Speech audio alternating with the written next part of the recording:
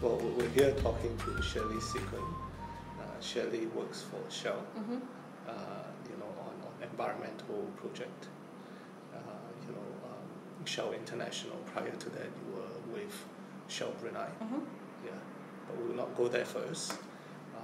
I wanna share with you how you made an impression on me. Okay. So 2 weeks ago we met at a Global Shaper meeting. Correct.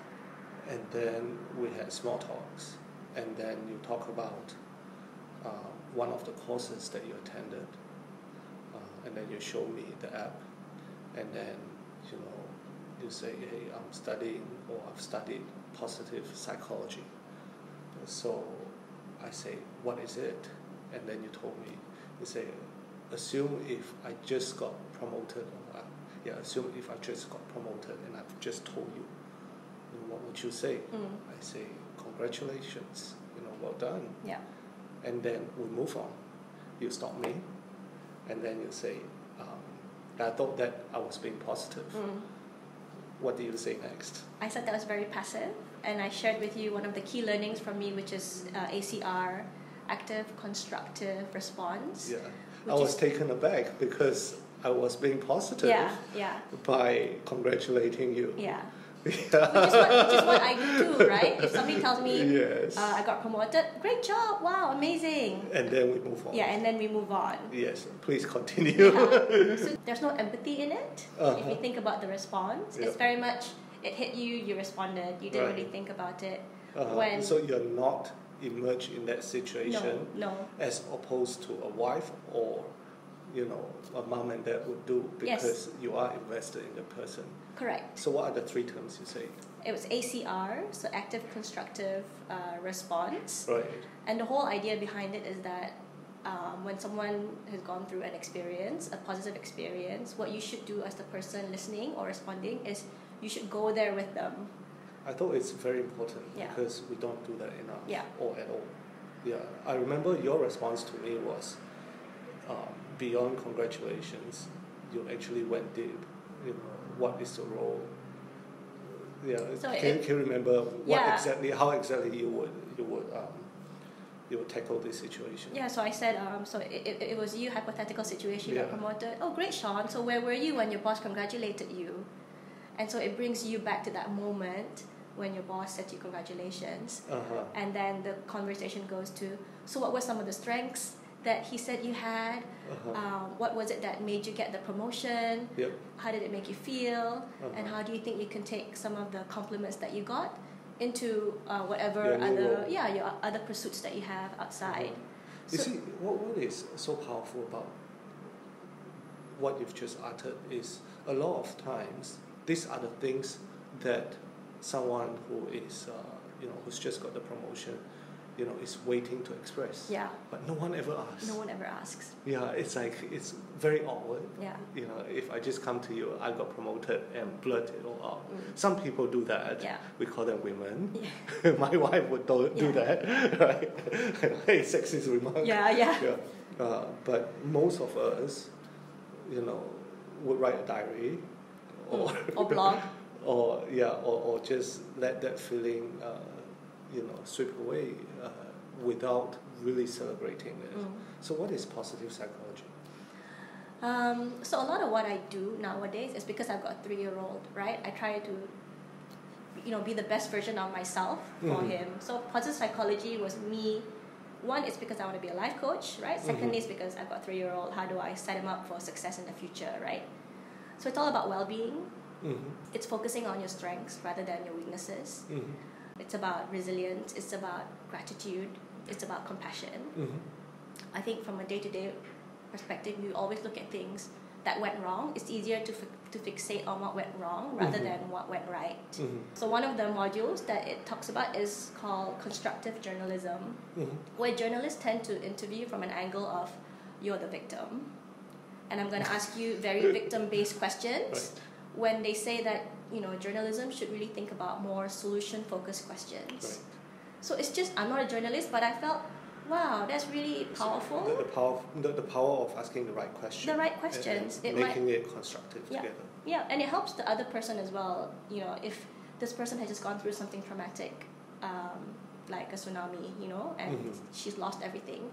To keep questioning in a victim mode doesn't help that person in her own healing journey, you know what I mean? You just keep them in that sort of victim mode. Right. But as a journalist, you know, what they should do is ask sort of, so what have you learned from all this experience? What do you hope for the future? You know, stuff like how just really positive, or just to have a more positive outlook rather than being so fixated on, you know, oh my God, what have I lost? But what else have you gained? That's powerful. Yeah. But there's also another school of saying that, hey, you can't positive your way into success. You know, there is a real world out there whereby you can't will yourself into getting a car park, although there are certain like The Secret. yes. You know, how important is it, and how important is it to discern, you know, when to be positive, when not to, or should you always be positive all the time? It's hard to do theoretically, right? It's hard to be positive all the time. But I do find that, you know, even the little things. So you're driving on the road, somebody cuts you off, and instinctively you yell something, right? You think, oh, you know, what's wrong with him? And sometimes you hang on to that emotion until you're off the roundabout, and then you go home and you tell somebody about it. So that feeling just festers in you, and if you think about it, why? Maybe that person had a bad day and was distracted in that 1 second. We all get distracted. So the whole point is, you know, in that moment, I see the relevance of it, right? Because why hang on to such a negative emotion when you can easily say, well, maybe that person had a bad day and was not focusing. That's okay. So it's about having good EQ as well. Yeah, let it go. I think it's about just let it go. So how has this course helped strengthen your parenting skill? So when 3-year-olds, they ask a lot of questions. They throw a lot of tantrums too. Yeah, and sometimes it's, you know, it gets on your nerves, right? Yeah. It helps me in the sense I pause more. So you're less reactive? Yeah, I used to go, I just lash out, right? Because it's annoying sometimes. But I pause and I think, okay. Why? Yeah. If I were to say what I'm about to say, what good will come of it? Right. Yeah. And how does a parent, how does one teach their kids to be more positive? What do you apply to it? How do I teach? Or is it something conscious, or you're just doing it subliminally? So what I've learned to ask my son now when I see him, when I pick him up from school, I always say, I'm very happy to see you. Instead of quickly jumping to, how was your day? So I'm really happy to see you. And they say that kids really love to hear that, right? So, and then my second question is always, so Jamie, what went well today? And I try to ask my nieces and nephews that now instead of positive questions. Yeah, what went well today? Yeah, instead of who bullied you. Oh, like how was your day? And they go fine. Right. But the whole point of what went well is to get them to think about, oh, actually, what did go well? Yeah, rather than the stuff that maybe didn't go so well, or maybe was a bit uneventful, but something must have gone well. And it's just to appreciate that it went well. And does he come up with good answers? He's only 3, so he says, I had fun. I took a dive. So, okay, good enough.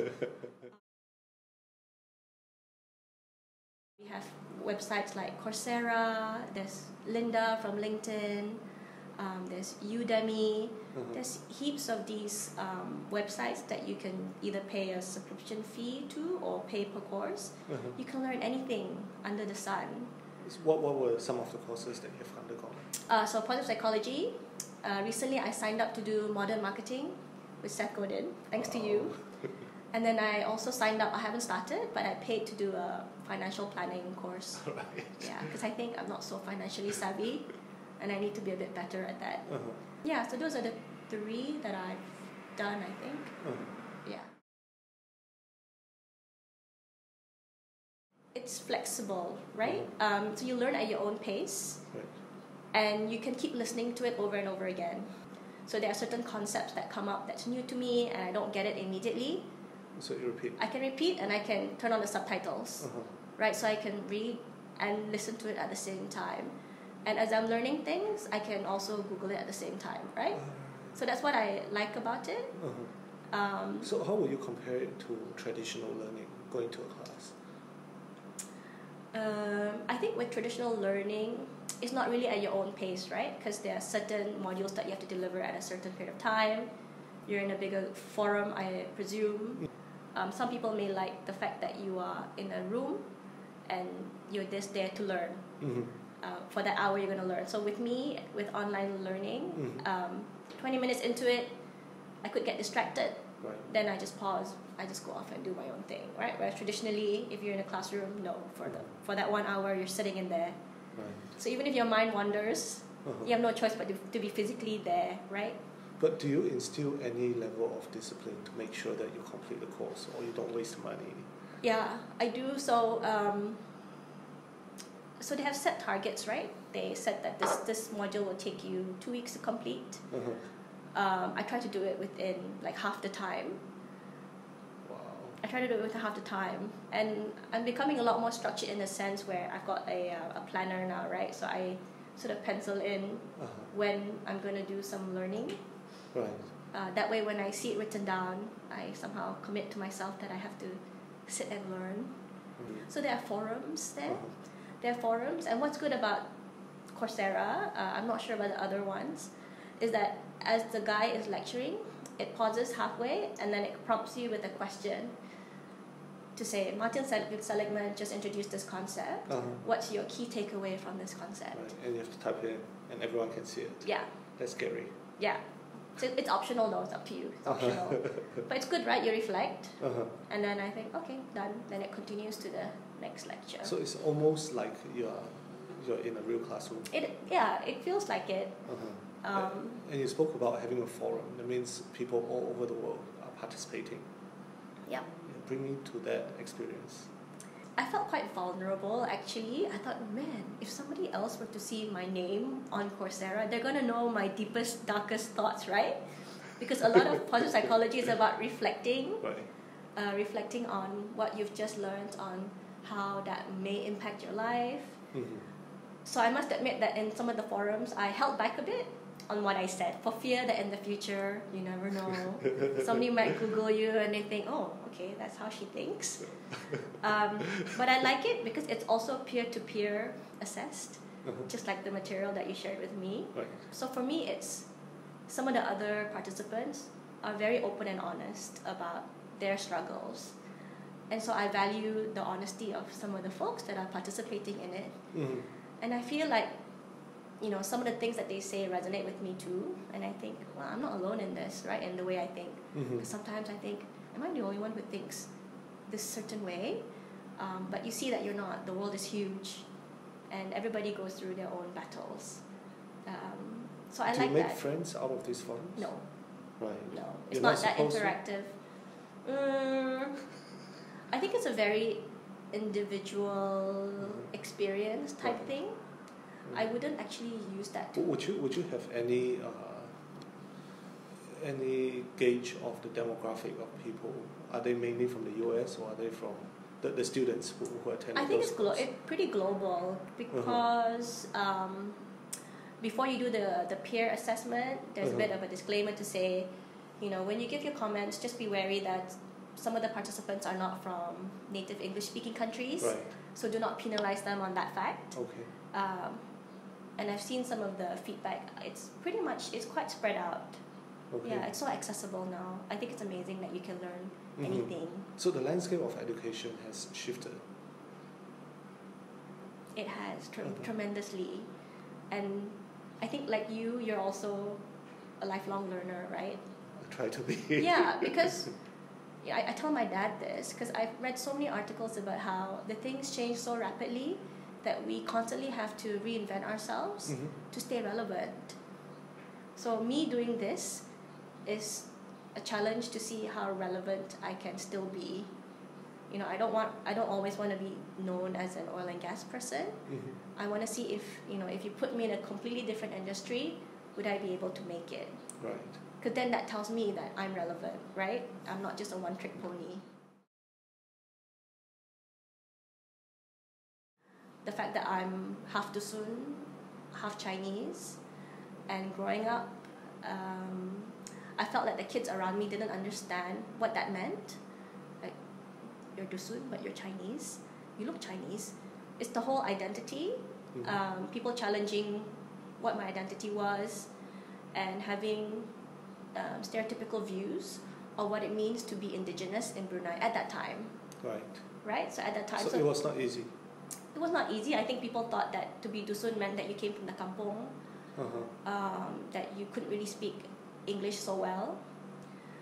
And, as a child growing up and you have, boys can be bullies, right? And they would say things to you. It really impacted me a lot. The inferiority complex. Yeah, of being different in a way, even though I'm like, I'm not different. How different am I? Right. But because there's a collective of boys that thought that way. Just boys? It was boys, which is boys. The girls were very understanding. They were my friends. But the boys were the ones that made my life difficult growing up, yeah. So the sense of proving to the boys that, hey, you can do, so can I. Yeah. Well, to prove to them that doesn't define me, because I let it get to me so much as a kid, right? And I felt that I just wanted to prove to everyone that this half Dusun, half Chinese girl can make it just as far as anyone else. Right. And is being Dusun as a heritage something to be proud of? Yes. Right. Very much so. Any stories or anything that you can share with me about the Dusun culture? My father grew up from a very, very poor family. So poor that he said he would have to share a tiny fish amongst his, 6 siblings. And it was just stories of hardship that I grew up hearing. And we would go back to Lamunin every other week, or during the school holidays we would spend our time there. And it's just so different from living in Bandar. The toilet, is it a long house kind of thing? No, it was just a wooden house on its own. But my grandmother, my nene, used to live in this old wooden house. The toilet was detached from the main house. It was downstairs. It's just, at that time, I didn't really appreciate it for what it was. I actually felt really uncomfortable being in that situation. No aircon. But what I did feel was a big sense of community. Right. Strong sense of community. And